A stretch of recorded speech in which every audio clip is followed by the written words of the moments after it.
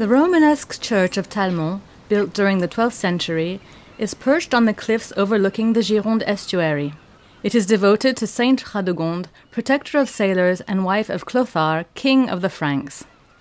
Its nave, the area reserved for lay people, was initially longer, but it partially collapsed in the 15th century, most likely due to the fragility of the crypt below. The remaining section was closed off on the western side with an austere façade. The door is simply adorned with an accolade and pinnacles in the purest Gothic style that was associated with the era.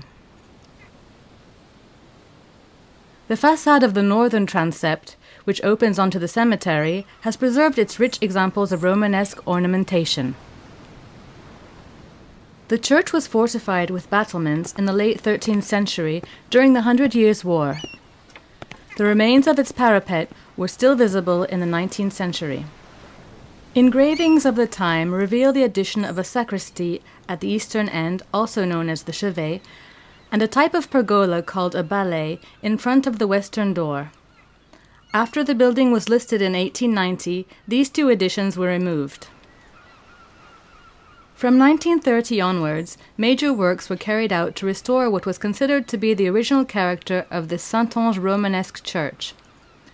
To make up for the absence of the bell tower, the architect Texier designed the central square tower of the transept, as well as a stone cupola it sits upon.